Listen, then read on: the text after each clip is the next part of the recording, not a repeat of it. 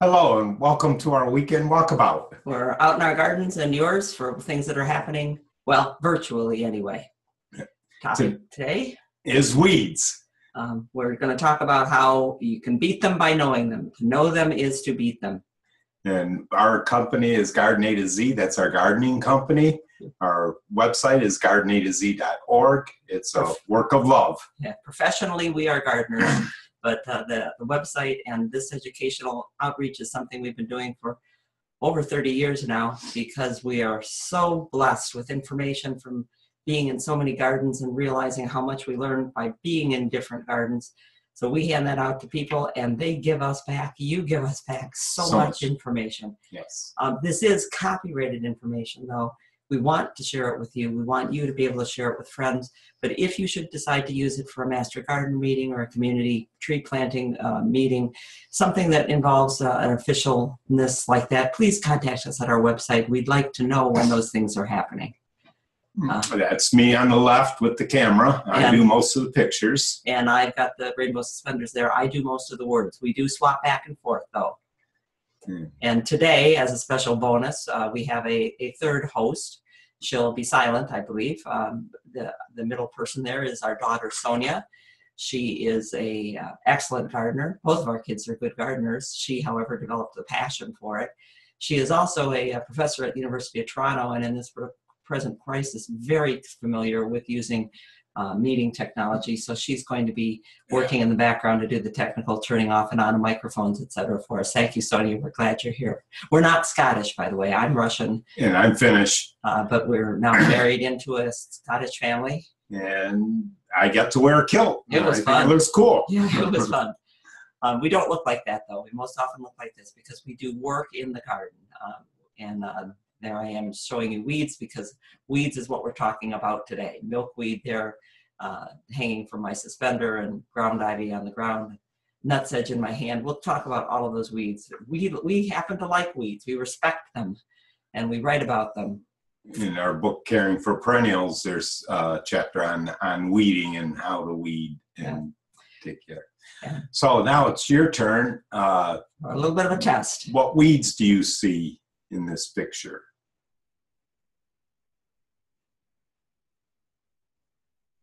We figure most people would notice the dandelion getting ready to open and already closed on the top part.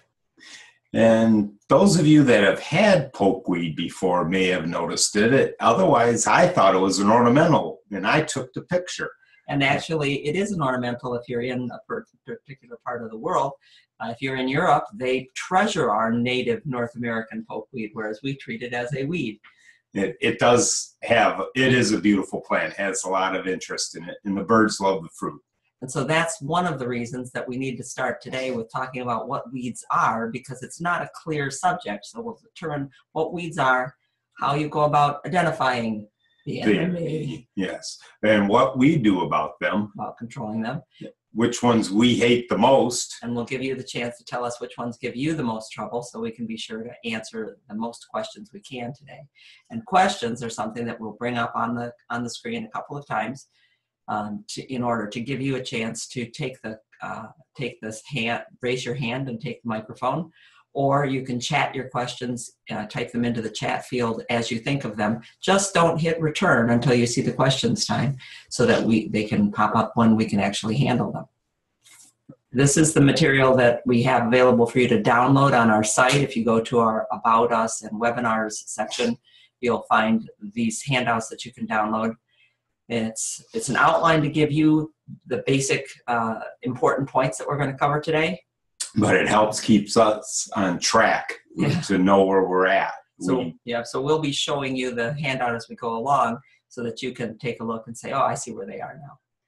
So starting, for instance, with what weeds are, it's at the top of the page there.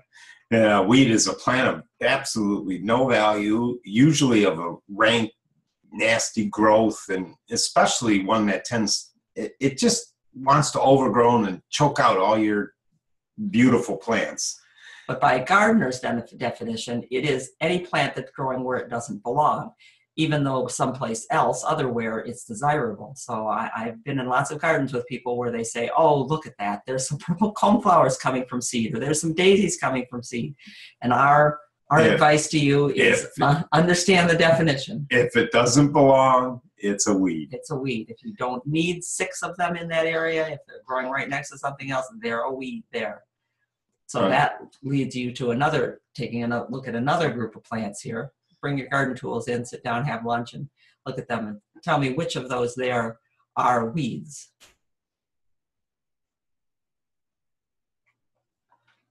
By a lot of people's definition, Queen Anne's lace is a weed or a wildflower that doesn't really belong in and red clover, and sometimes asters when they get all over. Certainly that white 1,000-leaf aster sticking up in there is a problem for some people.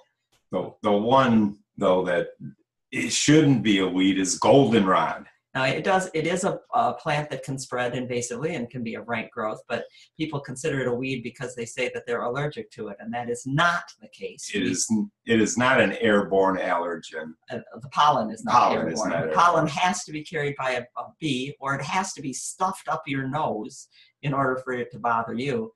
However, Walt Disney, we blame Walt Disney for this, in Snow White and the Seven Dwarfs, turned it into a despised plant because in the party in the dwarf's cottage, everyone is rocking and the music is going and you're dancing, and Dopey comes bouncing in with this beautiful bouquet of flowers for Snow White, and standing next to Snow White is Sneezy, who says, "Goldenrod!" and proceeds to sneeze everyone out of the cottage. This is a very impactful, emotional scene. 3 generations, 4 generations of people have seen it, so maybe they blame goldenrod. Don't think that way. It's a beautiful native plant. It can be a beautiful plant. But this is how subjective it is. This is a member of the Queen Anne's lace family, the carrot family. This is Nigella, or Love in a Mist.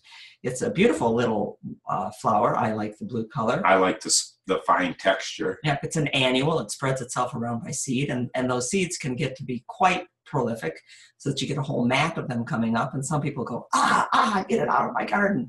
Whereas other people, like our friend Will says it's a weed of convenience. Let it fill that area. Let it fill up. You can pull it out even when it's little, and while it was germinating, he says, it blocks out other weeds from getting started in there. So everyone's got their own idea of what a weed is. We love the Amsonias. They're called blue star. They bloom blue in the springtime. This is one of Steve's favorites. The willow leaf. I like it. It's a big plant. It's 4 feet tall, 5 feet wide maybe, and it gets a wonderful fall color. Yeah. Good. But when you look underneath it in the fall, when you're getting ready to clean up, and there are 6 seedlings of it growing at its feet, you have to say, can you see them there with their thready leaves? Make sure you. There they are. Yeah. But you got to look good. And you got to get them all. But you have to say, I don't need another set of 4-foot plants in here. It will crowd out the old one. Why do we really care about weeds? Why spend the time? Well, if you're in agriculture, there's millions of dollars involved in weed control, probably billions at this point. And homeowners spend a lot of money. And some of them are harmful. It pays to know which ones really are the allergens and which would cause your skin to erupt in blisters. And they destroy our gardens. Right. So we want to know about which ones are which. We walk out into the lawn. People walk out into the lawn and they go, oh, they're those violets. And they load up on herbicide to kill the violets.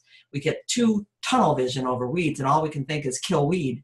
When what I see right there is I see a lawn that's very thin. I can see through to the soil in many places.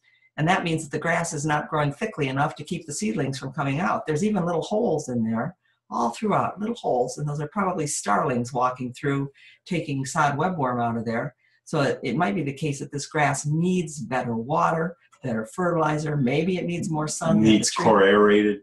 The point is longer. Right. The point is that knowing your weeds means that you know that these violets got there by seeding into the area. So you need to close the window for seeds to get going in there. And some people look at this picture and say, oh, how pretty.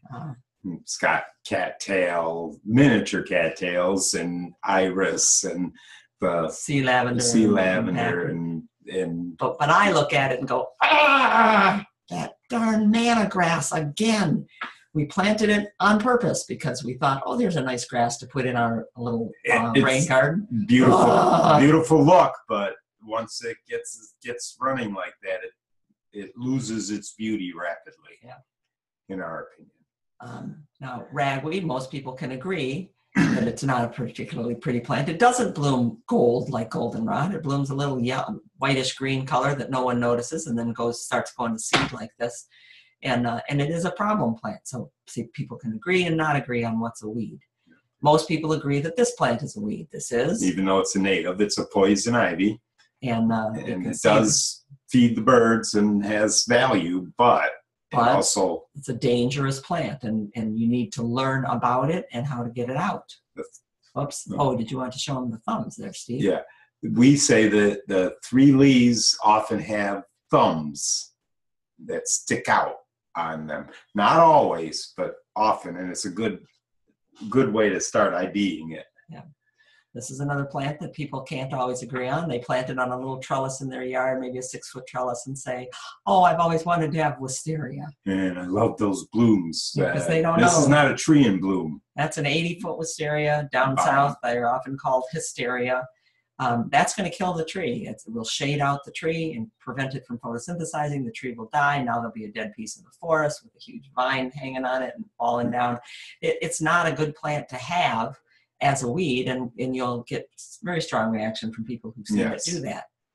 Same thing with kudzu. Oh, don't plant kudzu. You would be surprised at how many people have said, you know, I saw this vine down south and it like covers walls really well. I'd like to plant that. No. Kudzu covers everything. Be careful what you ask for. It's made its way north gradually because the plants are selecting themselves for what's hardy, and it's in southwestern Michigan already. So you got to watch out for these plants. It's enough to see grapevines. So it pays to learn from people what are weeds to them. This is a variegated sedum with a white edge on the leaf, and it has reverted to the all-green portion in one eye. And that all-green part, because each leaf has more chlorophyll than a leaf that is partly white, that's going to grow faster, and it's going to overgrow the plant. It is a weed within the plant. That means it's got to go out. Yep. So identifying the enemy has to do with studying them, and we do this. So in order to control them, you have to know your enemy. Thank you, General Patton. Get inside their head. They're not any different than other plants. They need certain amounts of light, like crabgrass has got to have sunlight. Other plants need to have a lot of water or need to have a rich soil. Crabgrass shows up when people take down trees. They go, why do I have this crabgrass problem? Well, because you had a tree there for a while. The grass got thin underneath it. There's seeds in there, sometimes 20 years ago, the crabgrass. And now you've let in light, and the light was the key. And the seeds that are, even though they're just a little bit under the soil, they sense that light. They can live 20 years in the soil, crabgrass seeds. They can wait that long. And the presence of particular weeds can tell you about your site. It can tell you that it's a wet site, that you've got a hard pan underneath, and that's why the scouring rush is getting ahead of your other plants, because it can grow where the water is backing up. And wet. Yeah. So, this is one that I thought was in the lily family. It's in the orchid family. Yeah, but I thought it was a lily. Its name is helleborine, or false helleborine. It belongs in Europe, Eurasia, but it's made its way into North America and has been making its way west across the continent. It shows up and people think like Steve do. Oh, it's a lily. It's an lily, or what is this? Variegated or Solomon seal. What is this? And they let it go. Well, it spreads not only by runners. There's a runner root that comes off of that cluster of roots and can go quite deep and be difficult to get out of your woodland garden where it likes to be. But it also spreads by seed. We've written about it, and this is the flowering stalk, which also convinces people, oh, it must be something. Yeah. That it spreads if lots it flowers, it of must tiny seeds everywhere, and they come up. So you want to learn when you first see something. If it's not something you know, learn what it is. Or try to. This was relatively new a little while ago. And we said, no, where is this coming from? And what is it after all? Looking at the flowers is one way to tell what something is. People send us pictures all the time. This happens to be in the aster daisy family. And you have to wait for it to open up to find out that it is a lettuce. It's a wild lettuce. And for whatever reason, a bunch of it shows up somewhere. Did someone go by with a armload of a plant and scattered seeds behind them? Did some temperature, weather thing blow them in? Who knows? But sometimes weeds show up, and it's good to figure out what they are rather than let them grow. So it also really pays to know what the roots of a weed are like. So when we take things out, Steve and I don't just take the top out and identify it. We get the roots out. Get as much of the root as we can. Because we want to see if it's a running root. So this is a running root. You can see that it is a rhizome, that white rhizome, and has roots, hair roots along the way that can also become sprouts that come up. This happens to be a running grass. And some roots are tap roots. This is the root of cheeses. It looks an awful lot like hollyhock when it comes up, and people say, oh, look, some hollyhocks came up in my garden. Cheeses is another European weed, and there is some application of its leaves in making cheese, in getting the active ingredients going so that cheese will form. But it has an incredible taproot. Once you see that, you realize this is not one that I can let the seedlings hang around for a while. The longer the taproot, the harder it is to get it out, it seems, right, because over time. Yeah, most taprooted plants are like dandelions, and I think almost every gardener in North America knows that if you yank on a dandelion and it goes snap, it will be back. That every piece of that taproot broken off in the soil can grow back up again. And almost all taprooted plants are the same way, including your good taprooted plants, the things that you want to grow in your gardens, like butterfly weed and balloon flower. This seedling that I've got my fingers on here is a red root pigweed. And pulling it up, you go, no wonder they call it red root pigweed. The whole stem is red on the bottom. It happens to be an edible plant related to some of our grains, that amaranth that we grow. But it's something that you look at and say, okay, this plant grows only in the sun, only in warm soil, and only in really rich soil. The sandier the soil, the less chance you're going to have it. So sometimes a mulch that is not rich will stop red root pigweed from coming up. It's amazing how you find out what they like and don't like. Okay, so time for questions before we keep going on, because we have a lot of examples to give you, and we'd like to use examples that you have. If you have some question that's relative to weeds, especially something that tells us what your worst weed is, raise your hand or type it into chat. Here we go. We have Julie Lyons telling us that purslane is her worst weed, no matter the fact that people eat it. Its succulent nature and prolific seeding makes it so hard to control. It is a prolific seeder, but it is a warm season plant. And with a mulch put on when it's cool, you can stop purslane from coming up. And so it's one of those things that it is nice to know. And yes, it is quite edible and good vitamin C. Steve is looking to see. Lesser celandine. Lesser celandine, or some of the buttercup family, the creeping buttercup, are terrible. Wild onion, we're going to talk about. Ladybells, we'll talk about. Bindweed, we'll talk about. Thistle, we'll talk about. Yeah. Henbit, we'll talk about. And Wanda would like to know if we ever recommend, we'll have to scroll back up to get a question in a minute. But this is great, you guys. Hutinia, and it's even spelled correctly. Wow, I am so amazed. Bitter nightshade. Okay, that's on our list. Curly docks on our loss. Yes, we do have a weed identification book. We'll show this to you closer up a little bit later, but this is Weeds of the Northeast, and it is one of the best and written by some of the best, but we'll show that to you a little bit later. Hairy bittercress. Oh, bedstraw. We don't have bedstraw or cleavers on the list, so we'll add that in. Can we spell the cheese weed? It's actually spelled cheeses. And let's see, it is a malva. I can't think what its botanical name is, except that it is a malva, M-A-L-V-A. Jewelweed or lady's thumb. Quackgrass I saw go by. Bishopweed. I have to go get my glasses. Okay. Oh, man. Forgot about glasses. Why don't rabbits eat purslane instead of echinacea? Maybe the rabbits realize just how wonderful echinacea is as a immune system booster, because the groundhogs and the rabbits and the deer definitely go for that. It's also true that echinacea is native here in North America anyway, whereas purslane is not native, and maybe they've just not got a taste for it. Something that looks like bamboo in wet areas, single stems all around. Actually, that's probably the tall horsetail. Oh, yeah. Do you ever recommend removing an entire area of plant materials, including flowering on it, because weeds are so bad? Yes. Wanda. And you might want to take advantage of the fact that the recording for improving your garden is on YouTube on our garden channel. Janet at Garden A to Z, because we explain just how we go through an area and clear it out. Cheap and Charlie, mare's tail, probably horse's tail, horsetail, we got that. Bitter nightshade vines, and we will deal with bitter nightshade vines and how we get rid of them. I don't mean to demean anyone's relationship with their weed, good or bad, by saying some of the things that I do, but nightshade is one of the easier ones to deal with. It is spreading mostly by seed, and once dug out is a little easy to get out. Trees has a hand up. Okay, let's see what we can have to say. Here you go, Trees. Hello. I'm sorry, I asked my question about the book, and I meant to put my hand down. Sorry. Okay, there you go. Problem. We're set there. Thank you. A thing that comes up, lots of little circles, pretty light flowers. That would be one of the crosses. There are lots of crosses right now. They're in the mustard family, and bitter cress and hairy bitter cress and lesser cress are all blooming right now. Little teeny tiny white flowers, little circular arrangement of leaves. They're actually a very neat little plant.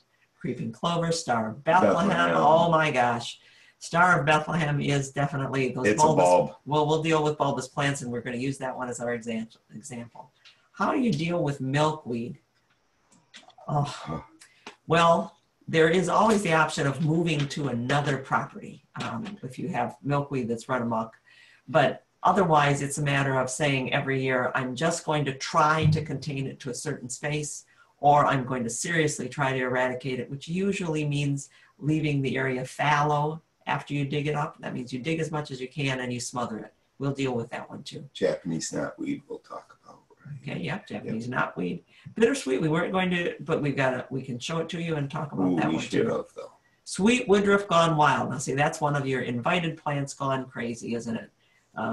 Ground covers, we ask them in to cover the ground, and then we get mad at them when they cover the ground. So for instance, when we proceed through the rest of the talk here, you'll see this list a couple of times. Let's see, Stephen, we were talking about little bitty, go to bitter cress. There we are, under annuals, the annual weeds. So this is bitter cress. This picture is there to show you that that's pea pebble that it's with. It's just a tiny little thing that fits on a couple of pea. Here's a pet one that I brought in so we could take a picture and watch it bloom. You can see the white flower buds are just starting to come up, but it's quite a tiny thing, fits in a Dixie cup. But it started growing in the fall, which means that it's already made seed pods that survive through the winter and are getting ready to open at the same time that new flowers are starting. So it's called a winter weed. There's your seed pods on it. They extend themselves up. So what we'll do is we'll look at these things as we talk about how to control them, and then Steve will take us on the list. I'm on the webinar. Hello, and it looks like we have a microphone that we'll need to. So whoever has joined, we are taking control of microphones so that we can. That's okay, Steve. We'll let our co-host do that. Okay, so give him back control of the screen, please. Yes. There we go. Okay. So you nominated your worst weeds. I think almost all of those were, we've got under wraps. They're on our list and we'll use them as examples. Having gardened for people this is our 40th year now gardening professionally, we have brought home every weed that everyone has.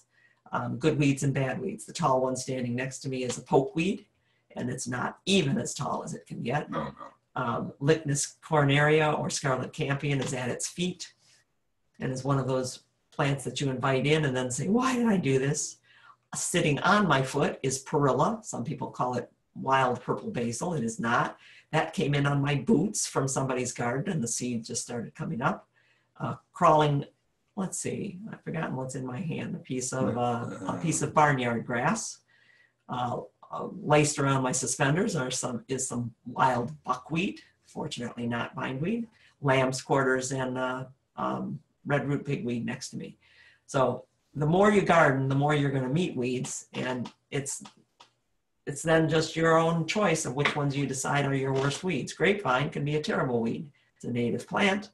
The birds like it, but it can climb over the top of everything, and you do have to learn about it. You have to learn that it's a long-lived woody plant. That's why orchards are such good things. Yeah. And if it's big enough to climb up your 20-foot tree, you're probably going to have to find the places where the trunk goes into the ground and treat it like a tree. You're going to have to saw it off. You're going to have to kill it repeatedly, where it sprouts back up. You may have to paint where you sawed it. If you use a herbicide, yeah. If you decide to use one. But the point is that if you know it, you can deal with it a lot better than just continually pulling it off the top. You'll say, I need to get to the trunk of this. It is a woody plant. And then you can use the vines to decorate. Yeah, we every time I pull grapevine off of somebody's trees and shrubs, I wind it up and bring it home. But the idea is on most of these weeds, your best defense is going to be early defense, is to see them when they come up as seedlings in the middle of your fothergilla and say, I got to get that out of there. And your best weapon there, your best tool is your eye. Gardeners have a great eye for leaves. Other people might walk right by and not even notice these grape leaves. I hope that you do see them in there. Yeah, nice. Here I am saying that other people. But believe it or not, some people don't see those. We do, and that's a great tool to sharpen. So starting with annual weeds, things like purslane, and crabgrass, and chickweed, and lady's thumb, which is one of the knotweeds, and speedwell. These are plants that every single year, if you know that it's an annual plant, it is growing from seed every year. And so your defense is going to rest around stopping seeds from germinating. Yeah, just because it's an annual doesn't mean it's little. This is velvet leaf. And it's a big plant. It's a weed of agricultural fields. If you live near farmland, you probably have seen it more often than people in other places. But most people, this is at a residence in Detroit that's coming up here. And you can see little, they're not very showy flowers. They're a little bit of orange there for a minute, and then they get pollinated very quickly. And a lot of people will notice these seed pods, and they think it is something. And they think it is something for long enough that that seed pod becomes brown and dry and drops seed, and then they're in trouble. Then they've got it. If it's an annual, you need to stop seed from sprouting. And the way to do that is to stop seed from falling. So once you know it's an annual, that's a plant that you can keep cutting and cutting and cutting. And it'll keep producing, but you have to stay on top of it. There are people who've said, well, there's sunflowers coming up because there's a sunflower on the right. Its leaves all chewed up by a beetle.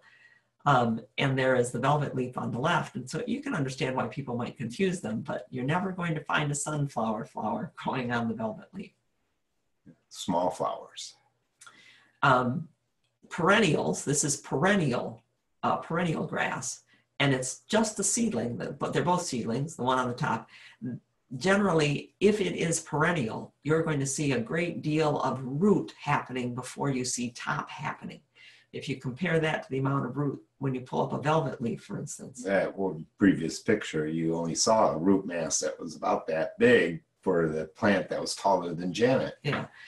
So a lot of times you don't have to know the plant for sure, but you can say, I suspect you're a perennial. You're putting an awful lot of energy into root first before you put it into top. Some weeds, there's chickweed in this lawn, and there's a dandelion right in the center of the picture there. There's a dandelion, and all around it, a small round leaf running around in there is chickweed. People will say, oh, that chickweed, it's always there, it's a perennial. No, it's an annual, but it's what's called a winter weed or a cool season annual. It germinates in the fall and in the late winter.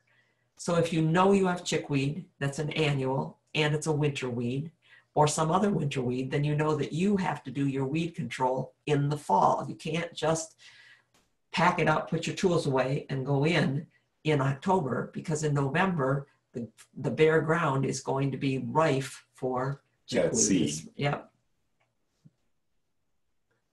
So there's chickweed a little closer. People will come out and they'll just find the whole area covered with this foamy, flat chickweed. There's also mouse-eared chickweed that doesn't have quite such a point at the end of the leaf and is a fuzzy leaf. The flower can be pretty, but yeah, actually, chickweed's got the little white flower. The speedwell has a pretty little blue flower. I like all flowers. Yeah. Purslane. So here's another annual. Look at the amount of root. Yeah. Compared to the top. Yeah, and an example of a succulent annual. This is an annual that germinates once the soil hits about 60 degrees. Before the soil temperature gets to 60 degrees, you're not going to see purslane. So if you can act early when the soil is cool now on the areas that have purslane, that have been purslane problems, like between the cracks in the sidewalk, even if that means covering them with boards, even if that means putting something hard across them to keep them from germinating, you can get a lot ahead of them. It's also a real good idea to realize that all of these weeds have flowers, even if it doesn't look like they have flowers, and to leave them laying around when they have water still in the stem and flowers here. So there are flowers there, and there are seed pods. There's one sticking out in the middle, Steve, right there. There's already seed pods there. If you leave that weed laying around after you pull it, it's dropping seed for next year, and your defense against annuals is defense against seed. And that's definitely the case with crabgrass. Crabgrass, you notice how it's spread out. That it doesn't stand up. It spreads out. That's so its seed goes outside of where it's growing. Yeah. And there's open area because it's growing so dense in the middle that there's no open area. Yeah, so it starts killing off the grass for its density, but it also will root at the nodes. So where those grass leaves are joined to the seed stalks, there's a node there, and it'll root itself. The longer you leave it in, the harder it is to get it out. But most important with crabgrass and some of the other annuals, many of the other annuals, is that those seeds, look at the turkey foot shaped, each of those is a long, skinny seed pod with several dozen seeds in it. You look at that and say there are hundreds and thousands of seeds that each crabgrass is dropping, and those seeds can remain viable for 20 years in the soil waiting to come up. It's important to get crabgrass before it looks like this and to identify it early by its wide, fuzzy leaf in your grass and deal with it then in your garden or in your grass. Pull it, kill it, smother it. It doesn't handle shade well at all. Use a herbicide if you will, but get it early. Don't let it go to seed. Lady's thumb is a knotweed. It is, let's see, like jewelweed. It is a plant of wet places, so ditches, marshes, edges of the lake. It's an annual plant, so it comes up from seed. The flowers are pink. There's the lady's thumb on this one there at the end. It is a good pollinator plant, but it is something that comes up in such huge numbers that people say, God darn that lady's thumb, God darn that jewelweed. It's coming up everywhere. This is one of the weeds that my friend Will calls a choose your weeds weed, because since it does come up so thick, it actually, when it germinates, stops other things from coming up in that area. It's a living mulch, and you can come in before it goes to seed and pull it out or cover it up with some paper or some mulch to kill it off. But you have to look at the fact that nature abhors a vacuum and it's going to put something in it. And sometimes you'd rather have an annual nice weed. Creeping speedwell gets little tiny blue pretty flowers on it. Very pretty. It's a winter weed also, so it looks like a perennial because it's there already in the spring when you get out, but it germinated last fall. So just like the chickweed, it's something that you have to deal with in the fall. There are weeds that are biennials. By biennial, the first year they generally have just foliage and then produce their seed the second year, and the mother plant dies back and the seedlings replace it. And you have seedlings and flowering plants every year once you get them around. Queen Anne's lace is a perfect example of how a biennial does this. The first year and this is the first year it just makes a whole lot of leaf and socks away the starch that the leaf is making into that root, into that tap root, which is a carrot. Queen Anne's lace is the species that we grow as carrot. The second year, it's going to give you the flower, the Queen Anne's lace flower. Now, you could eat this. I've tried. It does not taste good. Over thousands of years, people selected for carrots that were sweeter than this. So although it's the same species and it is edible, you would eat it only if what was Scarlett O'Hara's plantation. Tara. She went back and said, as God is my witness, I shall not be hungry again. Yeah, that's when you would eat this. So it's putting away all that energy into the root, making the root longer and longer. The time to get a biennial is before it flowers, and preferably before it gets a root so thick that it's hard for you to get it out. Because mullein does the same thing. Sharon Bass sent us this picture, which was the most beautiful mullein picture we'd ever seen. So we're using it is a beautiful plant. Yeah. I mean, it's got structure, it's got texture, it's got interesting flowers. And there are hybrids of this mullein that are ornamental plants. But it's a biennial. It's coming up to flower in this picture that you're looking at here. It's going to get a tall stalk on it with little tiny yellow flowers on it. In its year before it flowers, the leaves are even bigger and don't come up high. They stay down low. It looks like a big felty hosta. But it too is a biennial, and the time to get it is before it flowers now. And guess what? Now it's wasting all of last year's root in order to come up tall. So before it flowers in the flowering year is the easy time to get all the root out, or when it's young in its leafy year. Then there are the perennials. Perennials reproduce from seeds or running roots. The dandelion is an example of seed, but it sprouts from the root pieces. Right. It doesn't run around.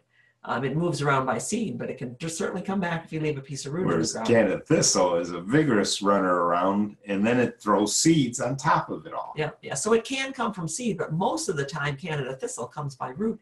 You know, it's a terrible, terrible thing we do to countries to name something after them. Canada thistle is not Canadian. It's not North American. It came probably with the Vikings up to the Maritime provinces way back when, and was already in the Great Lakes when the people who were exploring and sending plants back to Europe found it and called it Canada thistle. So now people are cussing Canada as they say Canada thistle, but it's not Canadian. And there are lots of plants like that. Quackgrass also came from Eurasia and grows by seeds, and also the roots spread like wildfire. Bindweed is native. There are 3 bindweeds that are native. The Native Americans called the great bindweed man underground because the storage root, the big part of the root, could be 6 feet in the ground and could be as big around as a man's leg. Huge. So, and you think you're going to pull that root out? Yeah, you're not going to pull it out. You're going to starve that root out. And that's going to be part of our defense against perennials is we can take out what we can see of them, the seeds, we can stop the roots, we can stop the seeds from falling, but we have to know that perennials are going to survive. That's the way that things go. And so we're going to have to starve them out. Yeah.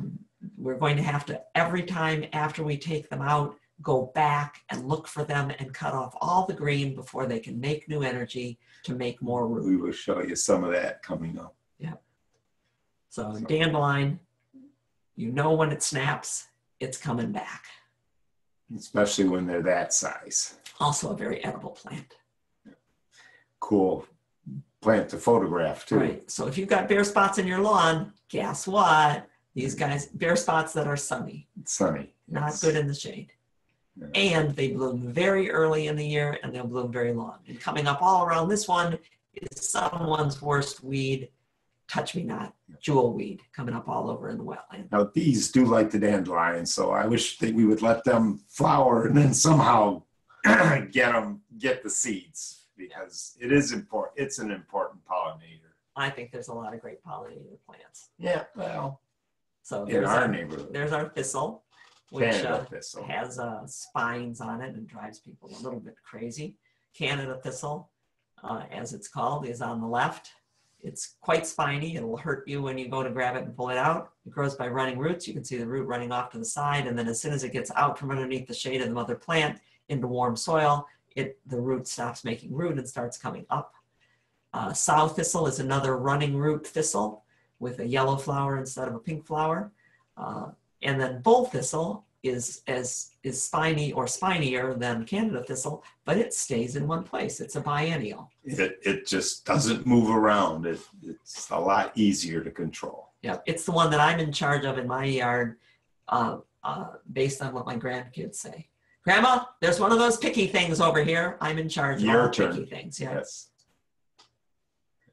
Okay. That's- Canada thistle, which the bees like, and the goldfinches like the seed, but it is not native, and we don't have to put up with it. These are the leaves that you might think are dandelion. Those are the leaves of sow thistle at the base of the plant. Sow thistle getting ready to sprout up and show its true nature. Sow thistle doesn't have spines on it. It looks spiny, but it's not. Yep, there's sow thistle. I can hold it with my bare hand. Wouldn't want to do that with Canada thistle or No. bull thistle. But the running thistles are the problem. They will run, as you see here, to the side and come up. And as time goes on, as the colony gets older, they will branch down from those roots and make 2 layers in the soil. So the longer the thistle infestation has been there, the deeper your colony of roots goes. Earlier is the better time to get Canada thistle. And if you've got a big infestation of Canada thistle, making sure that you get the younger outside edges and work your way back toward the center is a good thing to do, because you want to keep it from spreading until you can get back and find the mother load. Lots of root, and every little piece that could break, if it's got a little hair from it, it could start right back up.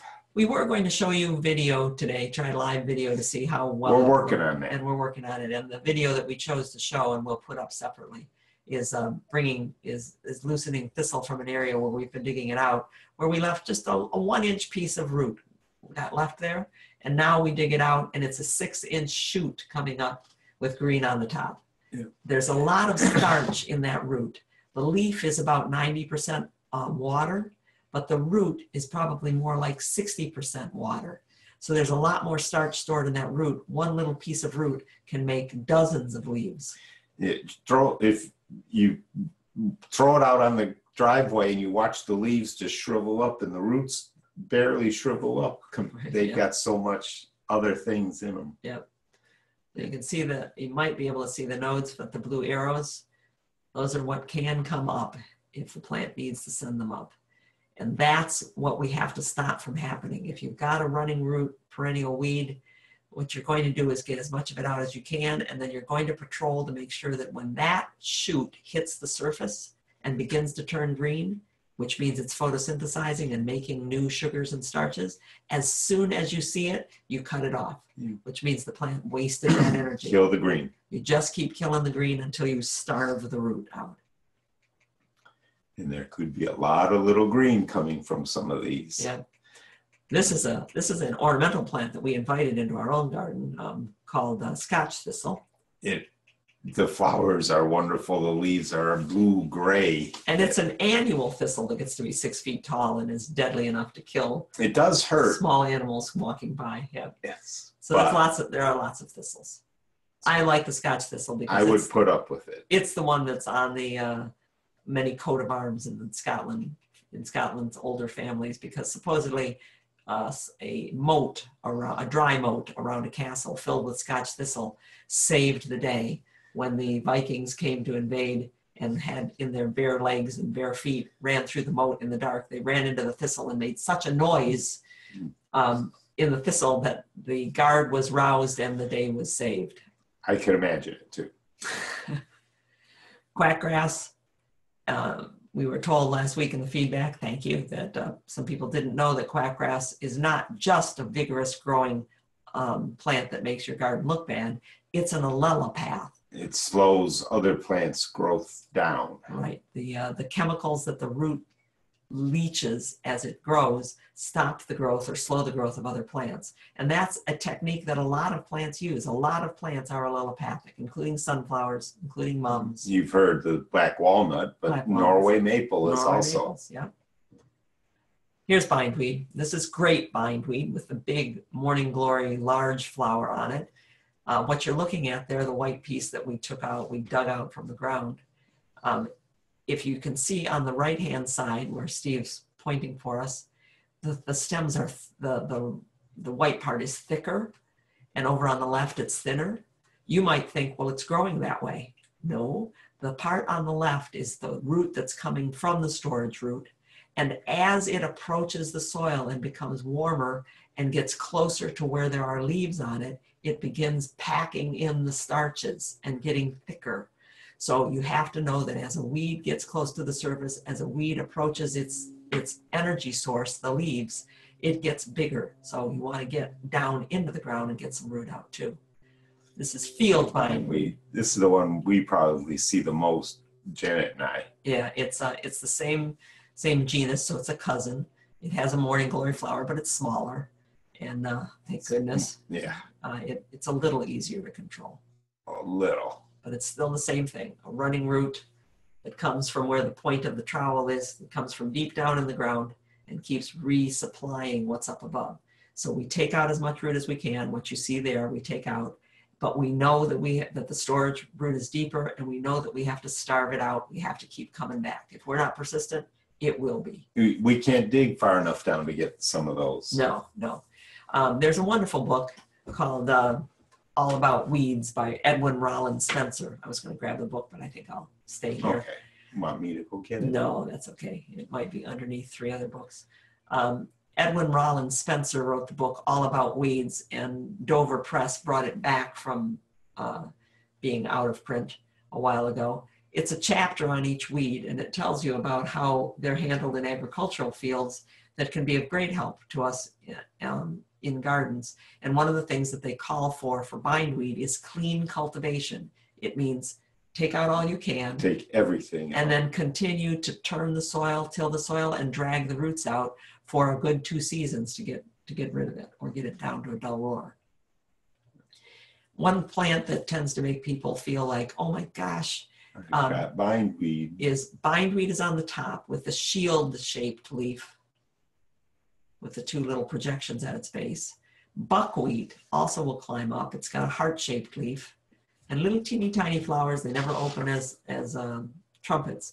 It's an annual weed, wild buckwheat. And it'll grow like it's bindweed. It'll grow that it'll fast. Wrap up on things. It can be confusing. It's nice to have nice weeds. It's nice to have things that It doesn't take much to confuse me. Pokeweed is our American native. Pokeweed is poke salad. Poke salad Annie, people might remember the song. Poke is one of the first things to come out of the ground. The reddish brown leaves you saw with the dandelion when we started the presentation today were poke weeds. And because people were quite often starved and maybe even going in toward scurvy from vitamin deficiency in the spring, they would grab the first things coming up and eat them. But it takes at least 2 boilings and pouring off the water to get the toxins out of pokeweed, and yet people would eat it. Well, who was the test subjects? That's what I want to know. So pokeweed is a big native plant. We'll come back to that later. And then there are, of course, the weeds we invite. The 4 o'clock, the flowering tobacco that you put in the garden, and it starts coming up in the cracks in your sidewalk. And you say, isn't that cute? Until you trip on it. Yeah, it's not cute. I get out my boiling water and start pouring it on. Boiling water works really well. Yeah, take your tea kettle and just pour a section of sidewalk and parboil those guys right out of existence. Other weeds, now you might not think of it if you live in the north like we do, but this is amaryllis, turned loose in a Florida garden and becoming a weed. You see it's coming up everywhere. So we can invite plants, and if we don't know that they have a tendency to spread around, we end up seeding in our own weeds. This is a champion of them. There are so many pond people that regret putting in this cute little bugger. Yeah, it's Houtinia. Some people call it the hootenanny plant because it tramples around so widely. The type chameleon has this pretty leaf on it, and people go, oh, that's so pretty. In the species, it's a green leaf with maybe a little bit of red at different seasons. But it's a runner. It is a rampant. An aggressive runner. Aggressive in that it not only runs quickly, but very quickly forms 2 and 3 layers of roots in the soil. So there's a horizontal running root and sometimes 2 or 3 stories of running root in the ground. So we recently went to a nephew's home. He and his wife had just bought this home, and they were having a housewarming party. And people looked out the window and saw that plant and said, oh, that's so pretty. Could I have some of that? I was so glad to hear that they didn't give anyone any Houtinia. The Houtinia is most everything you see there is Houtinia. Other than show them what used to be there, Steve. See the astilbe? Can you pick it out? See the astilbe that's in there? Can you see the bleeding heart still surviving? But so, otherwise, the dark is all Houtinia. All Houtinia, and that's what it does. It takes over and is very, very hard to get out. Here it is, and this someone put it by their mailbox, and it was someone who had asked me to come and give them some ideas for their yard. And I hate to walk into somebody's house and the first thing I tell them is you have to take a plant out. But I said, please, please, please take that plant out. It gets into things like that Rudbeckia next to it. Here's Rudbeckia, black-eyed Susan, that I'm having to ditch out of a client's garden because it is full of, see, I've pushed the leaves, it's full of Houtinia. Underneath it are all of those roots. That's those 2-3 layers of roots. And to Teresa's question earlier about do we take all roots out, not the fine roots in there, but I'm going to take every root that looks like Houtinia and smells like Houtinia out of that area because it's very easy to identify by its smell. It's kind of an acrid, sharp smell. This, a root like this is something we would try to take out. Something finer like that we're not as concerned with. Yeah, we're concerned with those starch storing roots. And it's a sneaky plant. Here we have lily bulbs. And you go, oh, look at that root on that lily. That is not the root of the lily. That's the Houtinia. It's grown right through and around where the new lily bulb was forming and making itself look like a lily bulb. This is why we tell people, know your roots. Know your roots, and you must, when you're cleaning out a bed, when you've got a bad weed, you must take your plants down to bare root. And when you did that, you would see that none of the lily bulb roots are white, and you would find that this one smells different. There was a quick question about why invasive plants are allowed to be sold. All plants have tendencies to be invasive when they're in a good place. All plants, that's what plants do. They colonize areas. So it's difficult to say we can't plant something because it's invasive, sell something because it's invasive. Our native jewelweed is invasive. Our native coreopsis is invasive. Poison ivy is invasive. Sorry for going to the chat. I knew I shouldn't have done that. Sorry. Okay. Steve is reading the chat and he's taking control of my screen. Click the screen, please. Thank you. That went back. Yeah. I didn't do that. Okay. So when I take out Houtinia, and we did take out Houtinia, actually several people who were coming to our School of Gardening at the time came and helped me in this garden taking out the Houtinia that grew all through this bed. We dug it all out, and then for 4 years, four. I came back knowing that the Houtinia was there. I patrolled for it every month when I was there. And if you look, you can see the heart-shaped leaves there coming up right at the foundation because we could not get all of the roots out where they grew flat along the foundation. We knew it was coming back there. So here's where your test of your gardener's eye. Can you see the Houtinia here? You don't have to point at it. I'm not. Knowing that I told you that it's coming up along the wall, can you see the Houtinia? And once you see the one, can you see the other? So patrolling is really important on these running root plants. That leaf right there is making inches and inches of root to go further and further from that area. If you know that that's where you left it and you come back to it and you dig it over early in the year before they can start photosynthesizing, you can get ahead of these things. And then it's an aha moment. I figured it out. That's Mackenzie. Yeah. Okay, now we can do that invasive plants. So, you know what? There are a lot of invasive plants that are sold. Did you know? I know Cindy is here, and we talked a little bit during the preamble to the presentation about ground ivy, creeping Charlie. Did you know that that is sold as a hanging basket plant in California? It's a non-native plant, but it's a very pretty plant. I've lost control. It's a very pretty plant when it's and it's a very drought-tolerant plant, so they sell the darn thing. If Houtinia is in an old huge rose, do you just keep them picked off? If you've got any running root plant in a plant that you're not going to dig up and move, and it is difficult to dig up some of those old roses, then you chase it, you dig it all the way up to the crown of the desirable plant and in as far as you can, and then you just keep coming back to the crown of that plant and plucking it where it shows up, and you can kill it by starving the same way that I killed it there along the foundation of that house. If there are questions, if you want to raise your hand, if you've got a question you want to voice, that would be good. Someone has taken Houtini out 15 years ago and it still comes up. Yes, especially if it's got itself deep into some roots and you let it go for even a couple of weeks. You know, we asked about sifted soil. I did sift the soil from one area where we put in the drain because I was taking the Houtini out and was determined not to get it. In the Lily of the Valley, I think you did a little. I didn't sift that. No, you didn't. There was a question about preen. Yes, we'll have to roll up to it. Yeah. Barbara says, what's your opinion of using organic preen for crabgrass, which is corn gluten that supposedly prevents seeds or crabgrass from sprouting? We'll talk a little bit about, we'll talk a lot about preen in just a couple of minutes. Preen is a pre-emergent chemical, and it is a name of a chemical. There is no organic preen. There is corn gluten meal, which is a pre-emergent made from the gluten taken from corn. I think that the pre-emergents are good if they're used as pre-emergents. If you put them down where you have a seed problem to keep the seeds from sprouting, because that's what they do. But to use them again and again and again is to say that you've got a problem with new seeds coming in that you might need to be doing something else. It might be one of those chemicals that also build up in the soil. They've seen damage in hosta beds and that. Yeah, from preen, which is surfland or truffland. Yeah, sorry.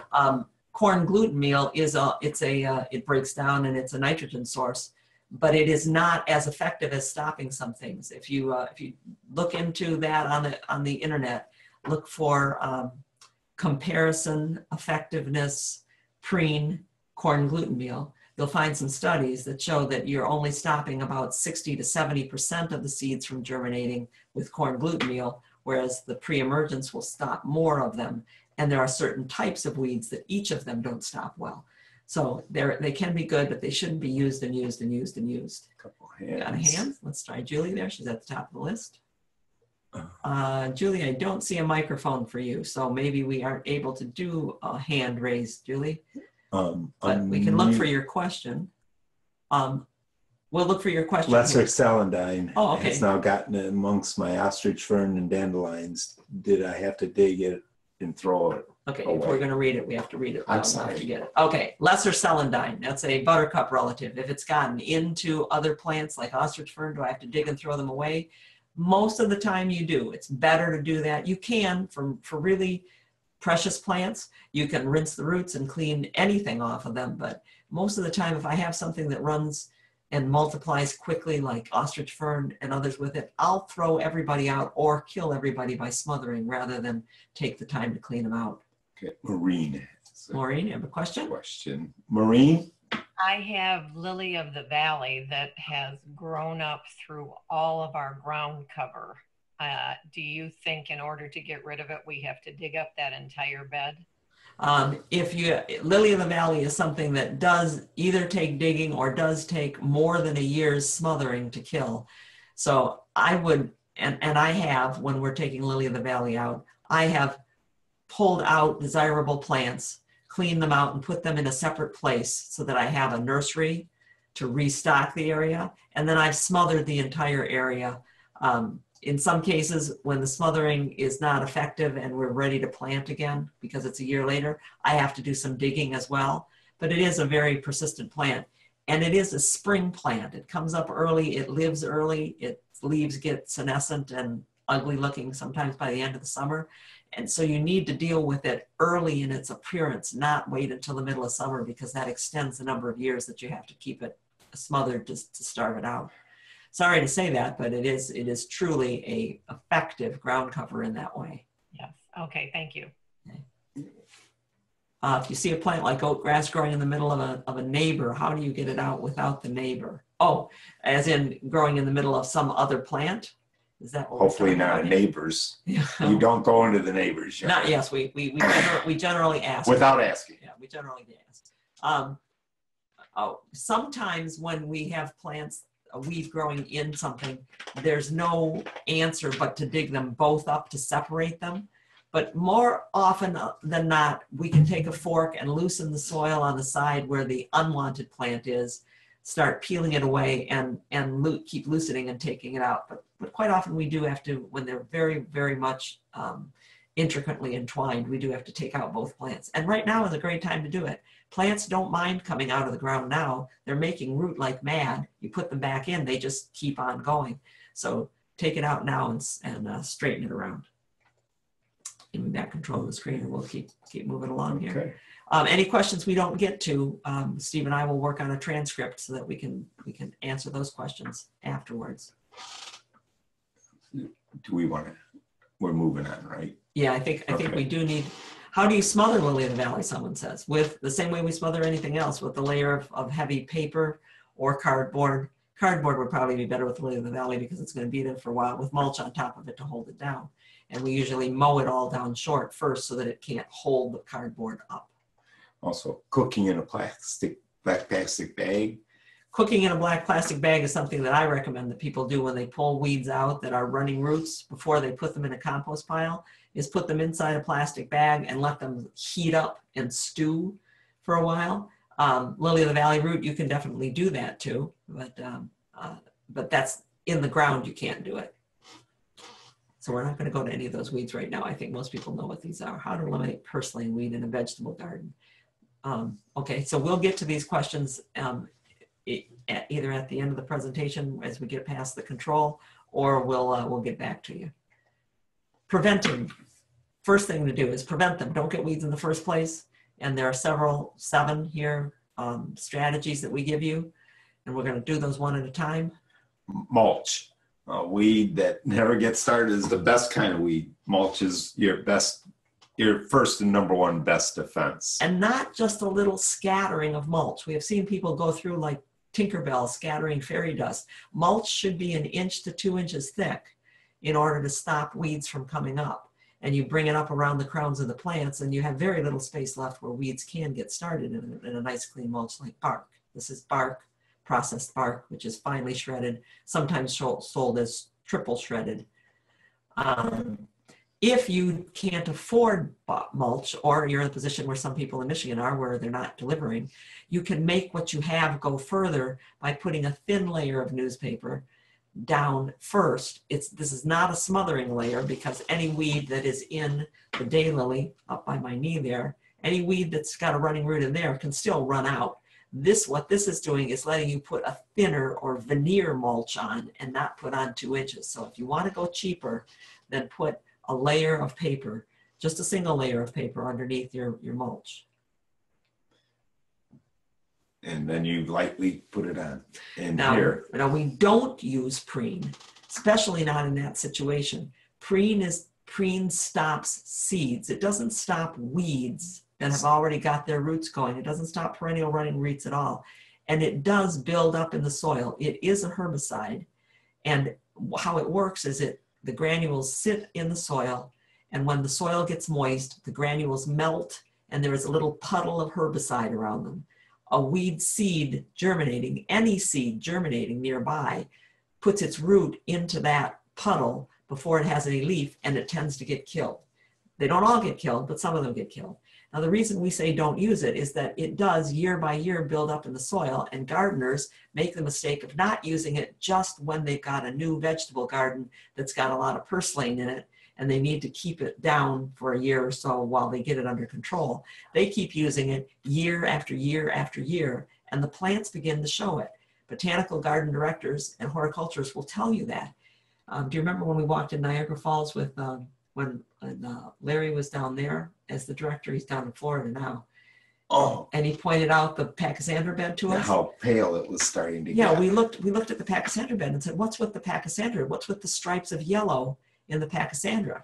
And he looked up and he said, well, that's a new bed of Pachysandra relatively. It's a rectangular bed, but it goes across where there used to be 3 round annual beds, and those annual beds were being treated with preen every year. And the Pachysandra that crosses the old line is yellow and the other is green. So it's a problem because people use it a lot. It's also a problem because it's expensive. This is Weeds of the Northeast, which we recommend highly. It's a really good book.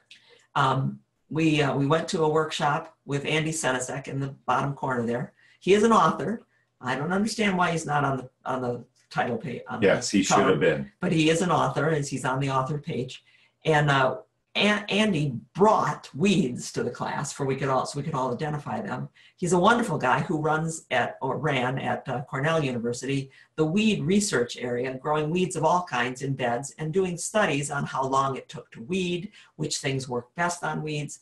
And he proved, not just once, but repeatedly, that to put fabric on does not stop weeds. It increases your cost and increases the amount of time required to weed afterwards, because the weeds grow on top and through. Those are growing on and top. Under. And they grow under, and they squib out between the sidewalk and smallest the little crack. Yeah. So he proved that weeds don't work because the fabric doesn't work because weeds will grow on top of it. All of those weeds came off of that fabric growing on top of it. This book has in it identification of the plant in all of its stages as it's coming up from a seedling up in the top right corner, what its leaf looks like, what the roots look like, what the seeds look like, how best to control it. Just this week, someone who's here today, Michelle, sent me this picture and said, "Is this? I keep this out, and I think it's bulbous buttercup. This is bulbous buttercup. But look at those two leaves. So you know what? No, I think you got wild geranium there, Michelle, not bulbous buttercup. That's bulbous buttercup. It can look like that when it gets into the flowering state." Someone else sent me this weed, and I'm looking on this one saying it looks like silene to me, like fire pinks, catch pink, but without the flower. I can't tell that one. I need a good book on that one. Yeah. So prevention makes a difference. Oh, and I have to go back to Andy Senezek and Weeds of the Northeast. He also proved that a layer of mulch is the most effective, most economic thing you can do to maintain weeds. That when you put the mulch down, your weeds are going to be only in the areas where there's not mulch. Whereas if you put preen down, your weeds will be spread all throughout the bed, and you'll still have to weed the whole bed. As we were speaking about mulch, so it's a question of, it used to be 3 to 4 inches of mulch, and we said 1 to 2. 1 to 2 inches, yeah. I'm not sure where 3 to 4 inches of mulch came from. I used to say that to put in shrub beds, newly planted shrub beds, without any other perennials in there. And a smothering layer would be 3 to 4 inches, but 1 to 2 inches is plenty of mulch to keep seedlings from coming up. So quackgrass, we showed you taking the quackgrass out of this last week and redoing this whole bed, but it wasn't just important to take the quackgrass out. It was important to put a mulch down to keep seeds from germinating, using bark in there, and then the next year using straw. There's our friend Burdette, very happy with her garden up in the top corner. And we wrote this all up. It's in Garden A to Z. You can read it about rescuing a bed or digging out perennial weeds. That's on our website.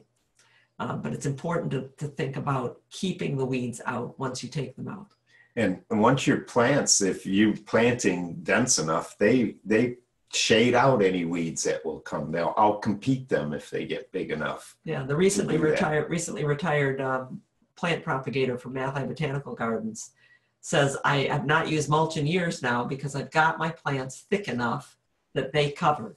In the spring, I will have some weeds out there, and I'll take them out from between the plants that are just coming up, and then the rest of the year, they take care of it itself." So it's a living mulch to grow your plants close enough together that they crowd out other weeds. Another defense, prevention. Water only where you need. That's where when we're planting, you make those planting water rings so you can just target that area. The more water you spread out, the moisture of the soil, the easier it is for weed seeds to propagate and to move in to try to get some of those nutrients. Yeah, so it saves you money. Spot water where the plant is, not everywhere in the bed, and let the plant grow out to that area. It may take you longer to water now, but your work later, you're saving. Yeah. It's also true that in reference to this as being a way to prevent weeds, don't weed after a rain. Gardeners all want to go out and weed after rain because the weeds come out so easily. But if you combine that desire on our part with the desire to save soil, you watch the gardener, they pull the weed and then they shake the roots. and they shake the roots right on top of the wet mulch. And they've just shaken weed seeds that got pulled up from underneath on top of the mulch. They've just seeded the area for the next time around. So either don't weed right after a rain, or for heaven's sake, do everything you can to not shake the soil off into a moist bed. It's also a good idea to not disturb the soil.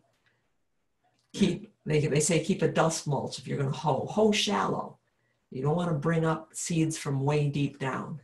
When we dug our ditch in our old yard, Janet dug in there, we had turtle head showed up, and we didn't plant it. The house was 40 years old, so it had to have been from 40 years before. It used to be an area that water ran through. A lot of seeds live a long time. Yeah. Okay, and then figure out where they're coming from and get rid of them. So in that bed where it was important to use mulch, it was also important to put in a edging to keep the quackgrass from coming from the field mowed short into the bed. And it was important when I dug this lavender out and cleaned it out of the grass that had gotten in to put a cut edge. That trench will stop roots from growing. Roots don't grow into air, but you have to do something to say, where did the weeds come from, and stop them from getting back in. I'm cutting an edge there. And popping that soil farther back in, loosen it so you could work it out, work those weed roots out. Right, you put the shovel in and then you lean back on the handle. You don't have to lean back this hard. I'm exaggerating to show you, but you lean back on the handle and that makes that soil loosen once you take out the weeds and leave a trench. And looking at where they came from, look at this Canada thistle. It's the tall stems by the name of the plant there.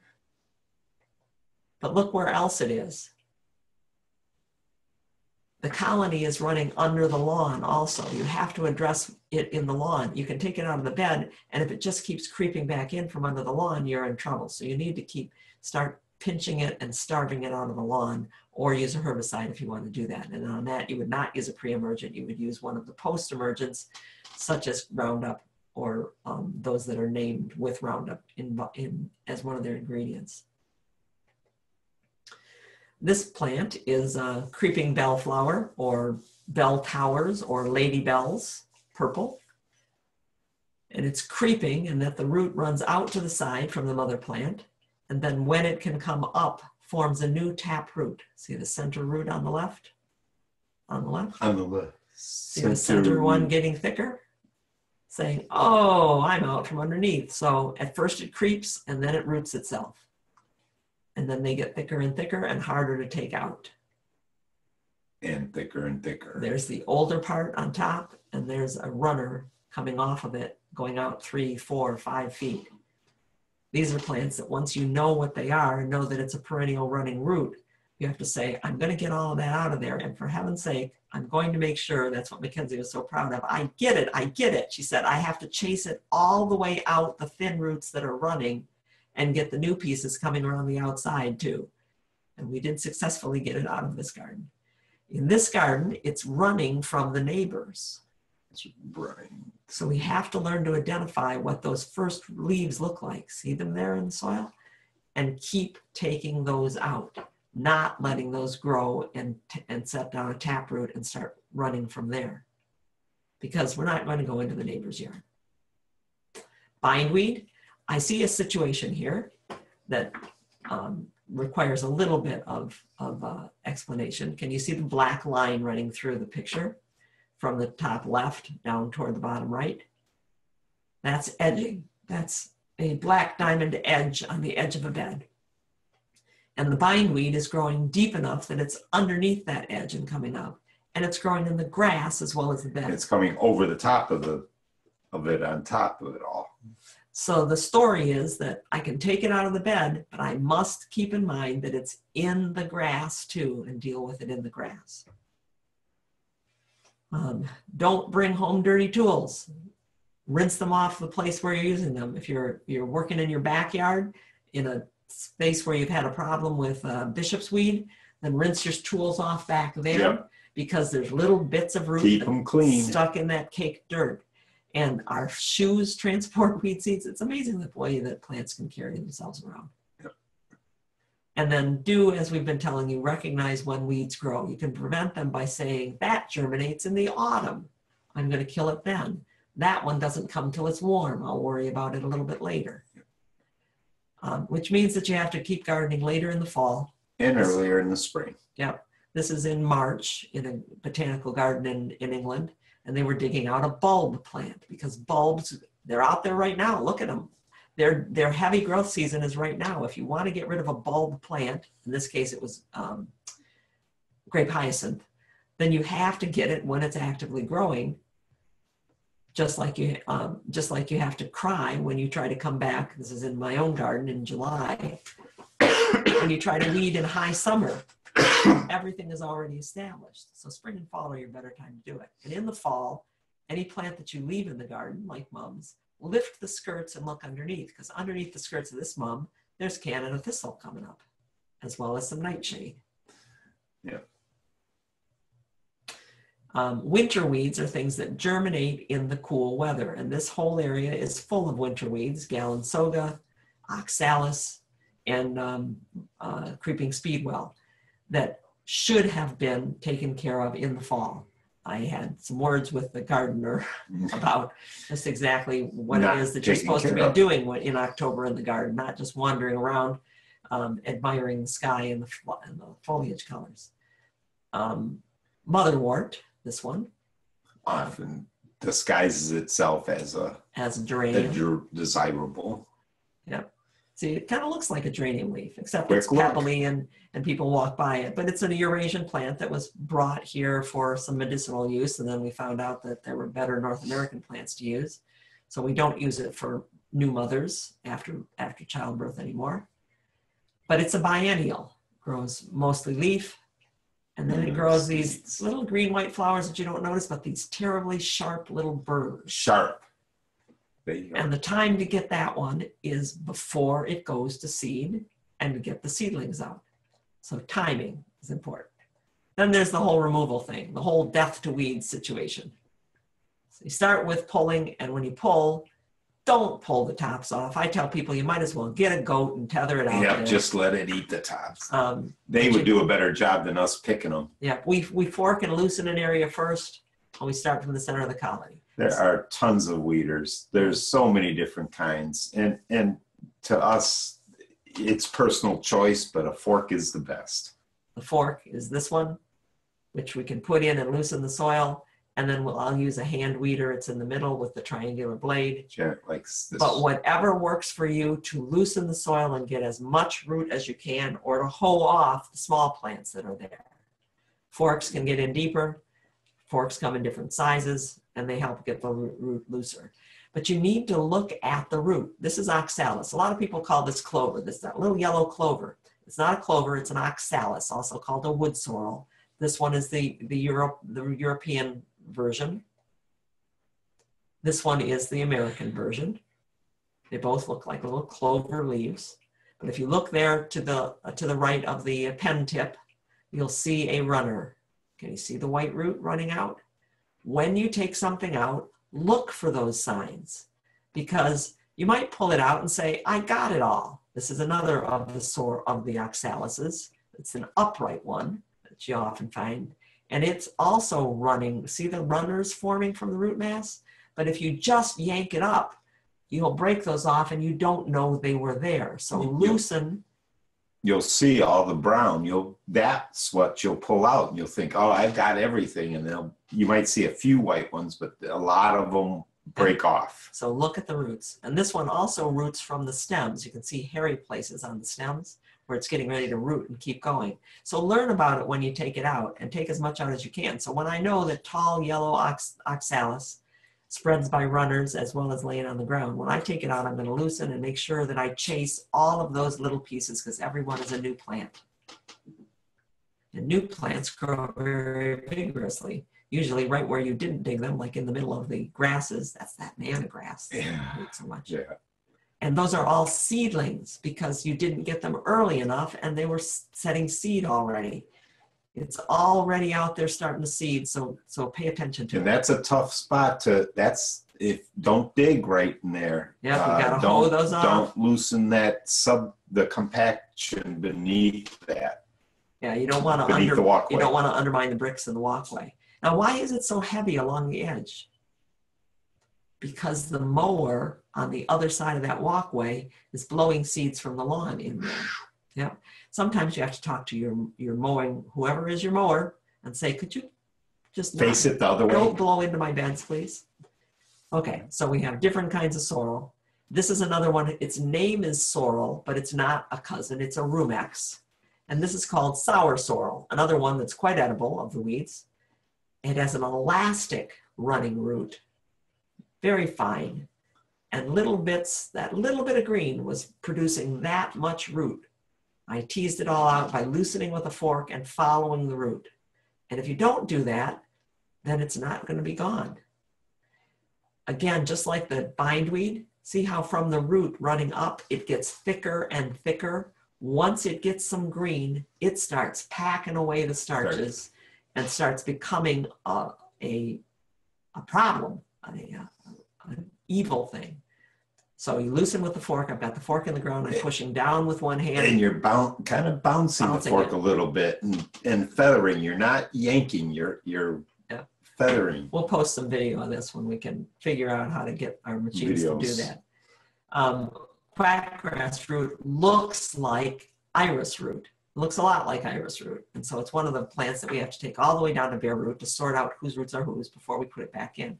It's important to do. If you do it right once, then you're fine. I can't tell you how many times we've had professional landscapers of one stripe or another. The one that's coming to mind right now is the horticulturist at the Detroit Zoo, looking at our beds there and say, how do you keep such a clean bed?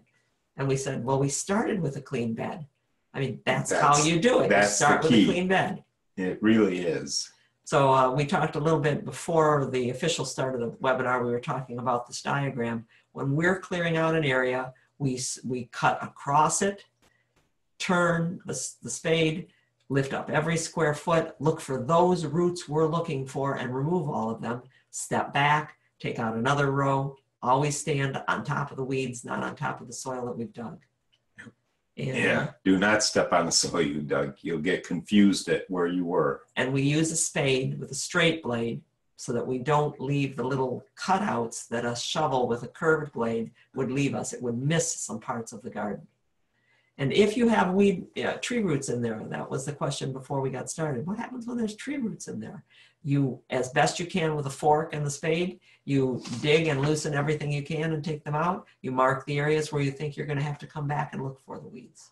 Just keep moving back and forth. If you're working with a partner, don't have them work in the same place as you. Work back to back. You work back to back until there's not enough room, and then one person turns the other way and works out. These diagrams were on the handout last week for improving the older garden. They are also available on our website in our conference materials tab. When you go to download this handout, if you just stay on the site and look for the tab right next to it, it's the conference materials, and you can find this information there. Cleaning out the roots often means rinsing them with water. And water is the best way to do it. I mean, you can try to blow it with air. If you were silly enough to do that, you'd get so messy. And we write about these things. If you go onto our website and use our search field, and right now we have 4 wonderful people helping us migrate pages over from our gardenatz.com to .org, so more and more pages are appearing in both places. But search both sites and you'll find these weed tips. Cultivation is another way to kill something that's already there, which means that you take a sharp object and you slice underneath it. You hoe it. You cut it. So you cut the root. This time of year, what would have been in the video we'd show you today if we could have gotten the video to run. Don't say that again. I'm sorry. That's 3 times. 3 times. Okay. Yes. It's you cut underneath them, just a light cut. All you're doing is cutting them to cut them loose from their roots or disturb them from their roots. And then you put a mulch on top of them. If you don't have much mulch, put a layer of newspaper, one sheet of newspaper, and whatever mulch you do have. But little seedlings like that, you can kill by just hoeing. They're not miracle workers. They're too young. And my particular favorite hand hoe has one edge longer than the other, so that when I run into a weed that is a perennial weed, I can turn the hoe sideways and pry up the longer root. So I put the hoe in and pry up. Starvation works. It just takes time. It takes a growing season. At least, depending on the weed. Yeah, generally I tell people if you smother by May, you can probably plant in the fall. If you smother by September, you can probably plant the next spring. But sometimes it takes longer than that. And what it is it's overlapped paper. So these are sections of paper, 4 or 5 layers thick, opened all the way out like you're hiding behind your newspaper, and then covering each other by half. And we don't want the roots running in between. So the longer the root has to go through the paper before it reaches the mulch to get up through, the better. Yeah, the more starch it wastes trying to find a place to get up, the sooner you smother that plant that you got underneath there. And then the mulch is holding it down and making it look pretty. We generally put 3 or 4 inches of mulch when we're doing a smothering mulch. Don't wheelbarrow into the paper. No, put the mulch on first. If you have to wheelbarrow in, put mulch on and wheelbarrow And on then top wheel of over the mulch. The paper cuts and moves real easy. You break it, that layer, You break the barrier. and you're losing your smothering. Yep. Now, chemical kills are using herbicides, and when you've got a deep-rooted plant, you may want to resort to chemicals. We don't use them, but we know how to use them. And we've watched them used in a lot of places for a long time. We've certainly been to enough studies, read enough studies, and been to enough workshops. The way that those chemicals work that kill weeds systemically is that you spray it on the weed, the leaf absorbs the chemical, in this case mostly it's glyphosate. It absorbs the chemical, makes the chemical a part of the starch that it creates, sends that starch to the root, and then the starch in the root is insoluble. The root can't use it, so the root starves. So you must spray it on by label directions and let the plant die gradually. If you spray it on so heavily that the plant dies right away, then the leaf could not have moved any of that stuff to the root. It didn't work. We've seen people mix it. Oh, I'll make it double strength. They'll do it quicker. No, it will kill the top quicker, but it doesn't kill the root at all then. Yeah, and many of the new formulations of Roundup, since the patent ran out on glyphosate, many of the new formulations are being made by companies that are mixing it with something else. And where glyphosate Roundup used to be fairly safe to use, it's now killing other plants, including trees whose roots are in the area. So we're being very careful with this. Do your research before deciding on which chemical, if you're going to use any. Other chemicals that are not systemic are called burn down chemicals. Vinegar is one. Herbicides based on, like Safers, that are based on potassium, salts of potassium. Anyway, it's a chemical of potassium, fatty acids. They burn the cuticle of the leaf and kill the leaf. They don't kill the root, they kill the top. And I always tell people, if you're going to do that, couldn't you just pull the weed and just keep pulling the weed? Because you're going to have to keep burning it off too. Yeah. In fact, what did Erin say? She called and she said to Sonia, I'm reading this label and it appears that I've just spent about $50 a gallon for vinegar. Yes, indeed. So we don't have a great love for the chemicals, but it does work. So it's time for us to wrap this up, to say that your good plants are your perennial weeds too. And that if you want to talk about particular weeds, and if you want, and techniques. This is a technique for killing with Roundup where you spray through a can. I'll tell you. And it does work. Except that if that can drips on anything else when you pick it up, then you're in trouble. Which it will. And how are you going to kill that one in the middle of your crocuses? Or how are you going to kill all of those guys? Whoops, sorry, off to the side. You might just as well weed them out. So that's our time for today.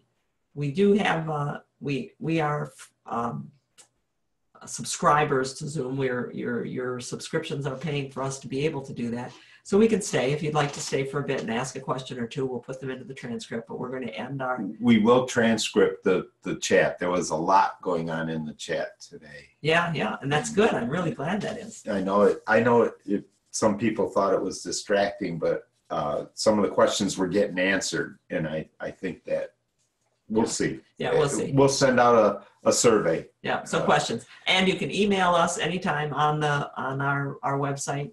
And that list that Janet just went past. Can you go back? Yes. Yeah. That list is not on the handout. That was just something for our... That was us to say, here's the pictures that we can show. And we showed you a whole lot of those pictures as we went about it. Poison ivy in the middle of a dwarf lilac. So let us say officially goodbye to people here. Do go to the website and download the handout if you'd like to see our list of worst weeds. And come back again. If you'd like to subscribe to these, we'd really, we'd appreciate the support. We think it's a pretty good deal to come for the year and spend time with other gardeners for the whole year for $75. And that's the offer that we're making up until next Friday. Thank you for joining us today. We're going to officially end the presentation right now. We'll hang out and answer some questions. Okay, so it looks like I'm going to stay and answer some questions for a minute while Steve goes and checks on the dogs. We had a dog sitter today, which was really nice. I am going to do a little changing here. For one thing, I think I will. For one thing, I'm going to make my chat window real big. You won't see it, but I'm moving something around right now to make sure that I can see more questions. And I'm going to read the questions because that way I will be able to listen to them as we type out the answers.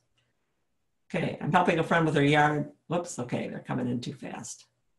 So I guess the answer is, I shall go up.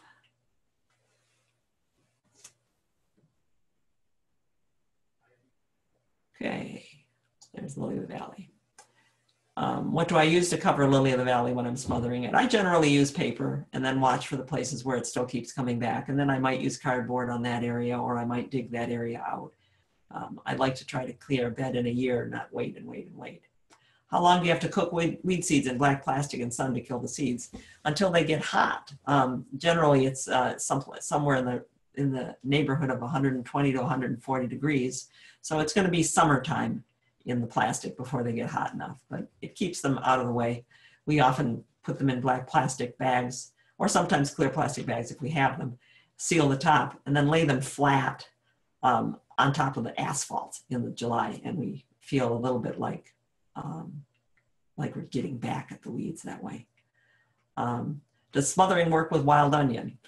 Only if you smother for more than 1 year. Wild onion is a bulb. Oh, we didn't show you the pictures of the Star of Bethlehem. Star of Bethlehem and wild onion are both bulb plants.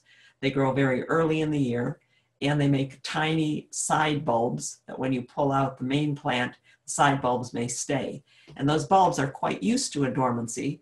They're quite used to living without any light for the most part of the year. So unless you smother them very early in the year and very late in the year when they start coming back up again, the smother doesn't do anything in the middle of the year. So generally we'll smother very early in the year if we've got wild onion. After we've dug over the area, we'll smother, and we'll leave it smothered until the next summer. So that's a year and a couple of months.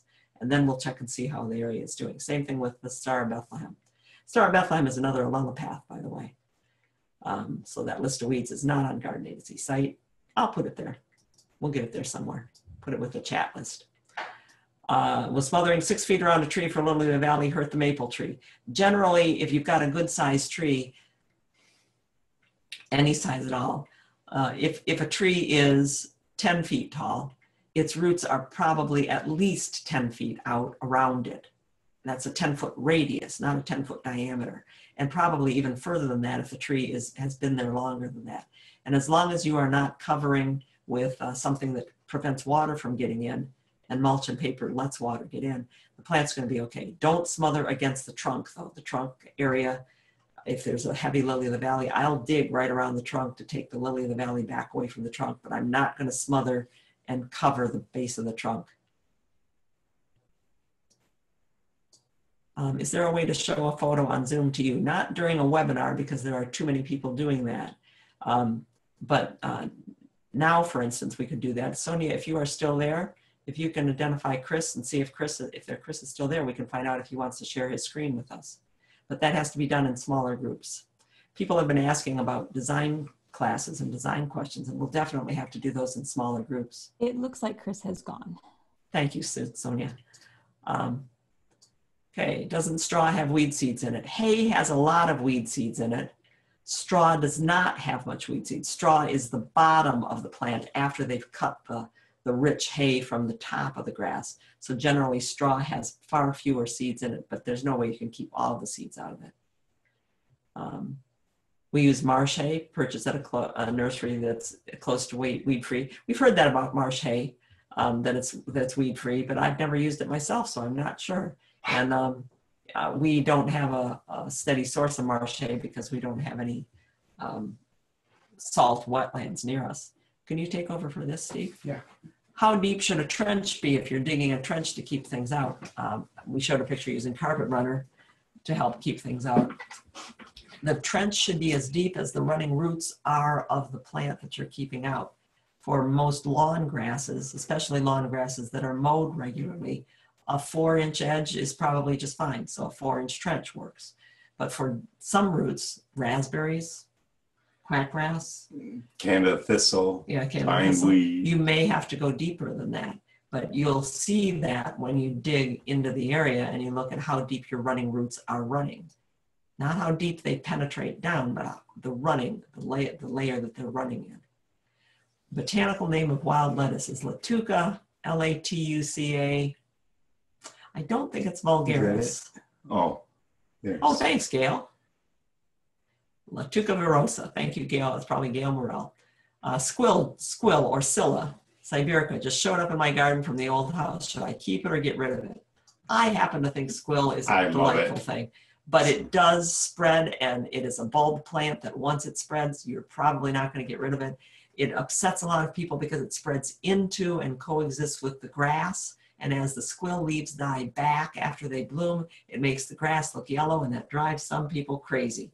So if it's going to drive you crazy, get it out. Get it out before it's too late. Trying to prevent some non-native spread on my property that borders a watershed. So she's questioning about planting mostly natives and pollinator friendly, and that's good. I'm glad that you do that. Especially along the water edge. Too much water, grass goes right down to the water. Yeah, and it is, if you can choose a native, that's great. We have a lot of plants that last week we were talking about turtlehead, and talking with a taxonomist who studied turtlehead. Probably only one of the turtleheads was, what was the term? Unambiguously native in Michigan before European colonization. And the other two came in afterwards. So there's always those questions of what's really native. Dealing with heavy clay. Definitely when we talk about soils and planting, we'll talk about heavy clay, but the best thing you can do with heavy clay is to break it into clods. We showed it being broken into clods last week. Clods, don't try to break it up. Break it into clods. Don't try to till it. Right, and put organic matter on top of that chunky, cloddy mess. Not sand. Yeah, not sand, but organic matter. And let that degrade into the spaces between the clods. And it will amazingly quickly break down into pretty good soil. Clay is not bad soil necessarily. Oh, it's rich soil in many places. It holds more nutrients. It has finer particles with more stuff could stick to it. Its problem is that it packs down because it's finer particles, and so you want to get the organic matter mixed into it. I have heavy clay. I wish I had made raised beds years ago. Yes, years ago is always a time that we should have done something. Right? I've been making and using an Epsom salt vinegar solution that works pretty well to burn things down. I'm sure that's what it is, because anything with vinegar in it is going to do that. How about poison ivy in the middle of a dwarf lilac? We have that a lot in our neighborhood. There's a lot of poison ivy in the neighborhood, and it runs into shrubs. We weed it like it is a weed. So we take the roots, the rooted part out of the outside, and chase the root in underneath the lilac. We're probably not going to be able to get it all the way in, and we're not going to want to dig up the whole lilac. So you mark the space, and you keep coming back and clipping it off every time you see green. And as we're getting used to protecting our hands and washing our hands, you just protect yourself so well when you're working with poison. I won't even work with Steve is very sensitive to poison ivy, so I do the digging of poison ivy. I wear plastic gloves on my hands, and I pull, and then I put my gloves on, and I pull a sock that I've cut the toes out. I pull the sock over my hand so that my elbow to my knuckles is covered with an old tube sock. And when I'm done digging after 15 or 20 minutes, and that's about all I do before I get back out there, I peel the sock and my glove off, Sorry, I'm just wearing the plastic gloves anymore. I'm not putting my gloves back on. I peel the sock and the glove off and throw them and the poison ivy all the way in a black plastic bag marked poison ivy so that nobody will open it up thinking that it's organic matter that you put in the compost. Large scale patches of weeds. Sure, you can smother weeds in the lawn by smothering it. It'll look to people like you're making a bed in the middle of your lawn, but it works to do that. And then you have to reseed the lawn, and that you could core aerate and try to just stick in the lawn itself first. Yeah. Then the smothering, and if you're going to make that into a bed anyway, yeah, then go ahead. Well, I think it's just trying to get the weeds out. Yeah. Okay. There's still some. See, when do you know how to use a board to avoid soil compaction or just stand where you need to? Whenever you've been digging in the ground and loosened up the soil, every time you step on it, you're compacting it. So I try to dig in front of myself and back out of a garden. And if I can do that, then I can walk in and out until I'm done, and then I can loosen the soil as I go out. But if I'm in a garden, digging, weeding, planting, and I'm coming in and out the same path all the time, and that path is occupied by a lot of plants, I'm going to put a board there so that I don't have to loosen right among the plants I just put in. If you can't watch the scheduled seminar on Saturday, you watch it at another time on our YouTube channel. We send out as we post the video onto YouTube. It takes some editing to do that because we have to check the audio and we have to cut off the stuff that doesn't belong at the beginning, etc. We post it to YouTube, and we send an email to all of the people on the webinar list with the link that says here's where it is, and it will remain there. These 6 from these 5 so far and 1 next week will remain on our YouTube channel for everybody to see. From then on, the subscribers will have the key to see the ones that have been made from webinar number 7 on through the year. And they'll be in the private area. The lawn has a whole section of bittercress that has bloomed. What shall we do? There are seeds in there. They're going to wait for the cool. They're going to bloom in the cool season now, and then they're going to wait for the fall. Keep that area overseeded and aerated. Keep your lawn growing well so that the lawn can fill in and shade the cress out. It won't germinate if there's no light reaching it. Couple of hands up. Oh, good. Cindy. Are you still there, Cindy? Yes, I'm here. Can I go question? back to the Creeping Charlie again? Sure. Yeah, my lawn is pretty free of it now. Good. But because my soil is a lot richer than the neighbors, so their Creeping Charlie keep coming onto the through the fence. So what can I do? Creeping Charlie creeps, it's called ground ivy, creeping Charlie, gill over the ground, and alehoof. Those are all the common names for Glykoma heteracea, and it creeps across the top of the ground.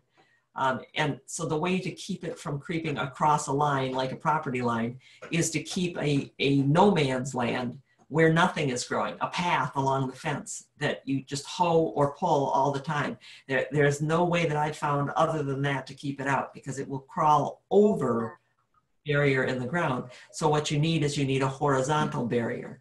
And a path is, especially if it's at the back of the garden, a path is just as good as having plants there, really. Thanks for asking, Michelle. Okay. Cindy, okay. Michelle? Michelle? Are you still there, Michelle? Yeah, I am. Uh-huh. You have a question? I didn't know I had my hand up. I can't remember what my question was now. I'm glad you sent that picture, because that was great, going through the key for Missouri Botanic Gardens to look and see what kind of... And it definitely is the wild geranium, because I looked at the root and it looks just like that big root, you know, that one that blooms pink. Yeah. Good. I'm glad I just want to say, I think Michelle's hand was up for a long time and we just missed it. So sorry about that, Michelle. That's no problem. Thanks, Sonia. Gretchen is spading out a whole bed to get rid of vinca. Should I smother the area for a year instead of putting mums, etc., back in the area? If you dig out vinca, if you're digging back and forth across the whole area, if you're diligent, you probably are not going to have very much coming back up. So you can plant the area after you dig it, but do not turn your back. Keep looking for it and plucking the pieces as they come up. That's all. How do you get rid of nutsedge? You dig the nutsedge out and you look for the nut. You keep going down, look for the older nut if you're digging it late in the year. But if you're digging it when it's blooming, it's not as the nuts are much smaller and easier to get out. I've just gotten done in year 2 of getting nutsedge out of a bed of myrtle, of vinca. It's a ground cover that they wanted to have there, and the nutsedge had gotten in. And I dug it in July of both years, because trying to get all of the nuts was pretty hard to do, but the plant itself wastes its own nut as it grows up in the spring and forms a new nut for the second half of the summer. So if you can get it while it's blooming in July, you can get more of it out than otherwise, but I do dig it out. I was told by a couple of people at an extension meeting where they were teaching us about various herbicides that had been released, that there's a combination of Trimec plus something that seemed to work well on nutsedge, but so you might want to look that one up. There, it would have been a Michigan State bulletin that released the study results. Is bloodroot invasive, and the best way to control it? I love bloodroot, so I wouldn't even try to control it personally, except for if it went to a spot where we didn't want it. Bloodroot is invasive in that definition of the term. At our old house where we had bloodroot in the shade, where bloodroot belongs, quotation marks, and the darn silly thing kept seeding itself out into the sun. So there would be these bloodroots coming up where I would tell them, you don't belong out here, you're going to get all scorched. So it does spread around like that, and but it spreads by seed and more slowly by expanding its clump. So I think it's fairly easy to control just by keeping mulch around the areas where you don't want it to show up. What is the name of the vine that climbs a tree and wraps around each individual branch and kills it? That's bittersweet. And bittersweet. Oriental bittersweet. And well, even it could be the native. Yeah, the native wraps most too. Likely if it's big and it's a killer, it's generally the Oriental bittersweet. And it is a woody plant, and like grapevine, you have to go to the base and kill the base of the plant. And because it's woody, and because it has a very strong root, I mean, it holds on very strong to the ground. It's difficult to pull. So most people are treating it by either repeated cutting or cutting the stem at ground level and then painting that stump with a herbicide that's absorbed into it. Brush Be Gone, poison ivy killer, and concentrated Roundup are used to do that, one of those concentrations. And it has to be done very shortly after the cut for it to be absorbed into the root. Now, a friend who has a lot of bittersweet on her property, she's got 40 acres, and has been dealing for decades clearing them out, has found that it is more effective to cut it repeatedly than to cut it and paint it. So in her dealing with it, she said, in the areas where I came through and I cut it, and then I came through and I cut it again, it worked better than when I cut it and painted it. So try it one way or the other. It's a battle. Bittersweet is a real battle. It is a battle, and it's going to be a battle in some of our wooded areas. Yeah. Walking through Highland Rec like we do a lot, we're seeing it more and more. Yeah. Is moss dealt with like weeds? Moss can be dealt with like weeds. We have moss in one place in our yard, and we like how it outlines the stones, so we leave it alone. But moss generally is in a place because other plants can't grow in that place so well. So moss usually occurs where it's too shady, or too moist, or the drainage is making it too moist, drainage, or sometimes where it's too acid. Not usually the case in the Great Lakes, but sometimes where it's too acid. So if moss is in an area and you don't want it there, you look for one of those situations and see if you can change it so that other plants can grow there better. How do you get rid of oxalis in the lawn? That's one of the things that is bad about lawns, is that it's a huge area and the plants are growing in there. You generally have to beef up the lawn as much as you can until the lawn is growing very thick, and then the remaining patches of weed are probably going to have to be dealt with by digging out or by using a herbicide on them. Sometimes the weeds in the lawn, some are short, so when you mow longer, they get shaded out. Yeah. And some are tall. Yeah. And if you mow shorter, we try to mow long ourselves anyway. Suggestions for killing or controlling Phragmites. I'm going to hand that one off to some of the people who oh, I've forgotten the name of the site. There is a group centered in the Thumb area of Michigan that has done a lot of research on controlling Phragmites, and they have done more than we have done with them. So I generally send people to their site, and I can't remember the name of the site right now. I'll put it into the transcript. That looks like all the questions. Okay, I think we're masses of bittercress. Smother the whole area and get something else growing into that area where the bittercress is, because it must have been bare ground in the fall. And either a mulch has to be on top of there when the season is cool, or you have to have some plants going on that. Yeah, the DNR does have information on Phragmites too. Yes. It's true, and the group in St. Clair County up by Port Huron in the Thumb does, I think, Work with the DNR. feed a lot of information into the DNR. Really, really glad that you were here. Thank you all, everybody. This has been fun. Yep. We're We'll looking forward to keep doing it. We'll talk to you again through the week on our website, and we'll see you at the next webinar. See you next week. Roots.